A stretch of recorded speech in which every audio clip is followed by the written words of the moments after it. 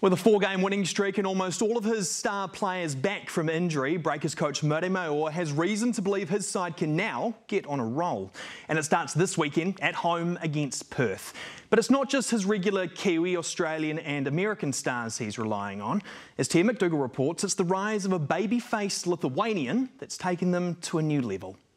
It may only be his first season, Rubštavičius, yes. But Mantas Rubštavičius has been a key part of pushing the Breakers back into playoff contention. We jokingly spoke about this at the beginning of the season when he was hurt for the first time, and I said, you guys don't know what we're missing. It's a very important player for us. The 21-year-old started his debut season with an injury, but has since worked his way back on the floor. I'm just working every day and trying to do my best to improve my game, and maybe coach saw that I'm trying every day and he put me in the starting lineup. Cementing himself in the starting 5 as a shooting guard the past 3 games in a row. He's making his shots, he's making his reads.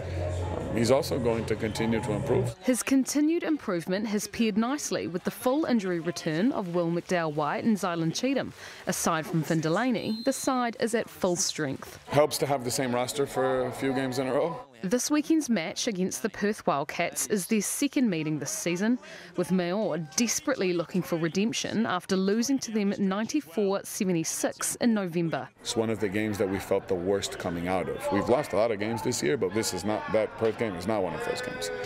Perth is really talented team, especially offensively, so we have to prepare for them.